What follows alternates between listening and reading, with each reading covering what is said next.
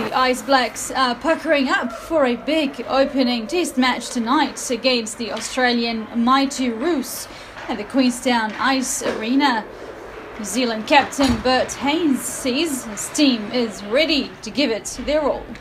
Yeah, we all train in use different systems with our provincial team, so to say, and so today's about getting that gel and first step. The pressure is on the Ice Blacks. It has had only one practice together ahead of tonight's first test.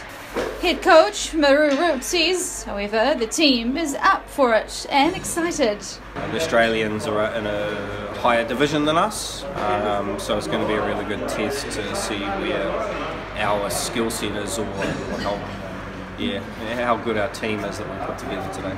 Root says it will be good for the team to pit themselves against the higher ranked Australians. New Zealand assistant coach Anatoly Korozov says it will be a big night for debutant Mason Kennedy. They need to work hard in order to make a team because they did play quite well in under 20 level, but that's difficult.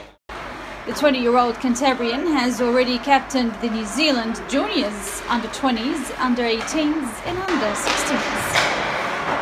The Ice Blacks meet the Mighty Roos on the Queenstown Ice Arena tonight at 7. Mina Amso, The South Today.